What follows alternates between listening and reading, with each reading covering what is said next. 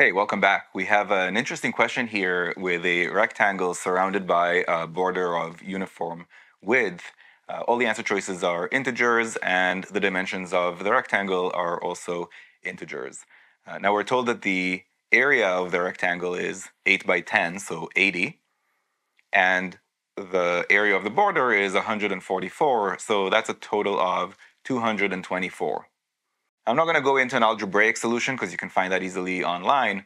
Instead, what I'm going to suggest is that we think about the number 224 as the area of the whole thing, the rectangle plus the border.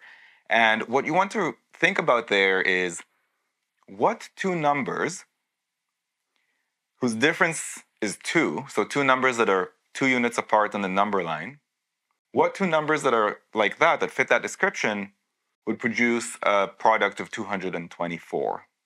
Now, why am I talking about two numbers that are 2 units away from each other on the number line?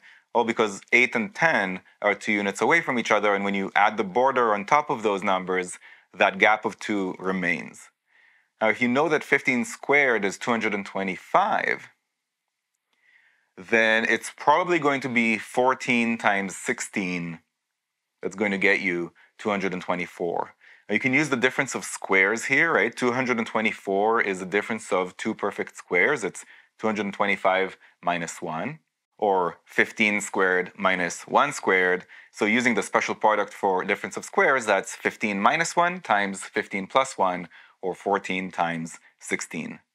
Now, I do recommend drawing a diagram so you can see with your own eyes what this picture and border look like.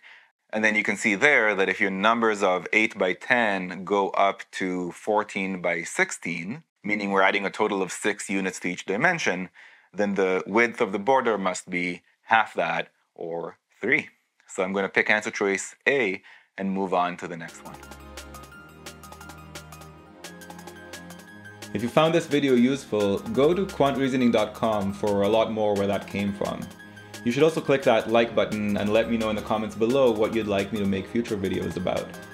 And of course, if you haven't yet subscribed, go ahead and do that and click that bell below so you get notified about future videos. See you next time.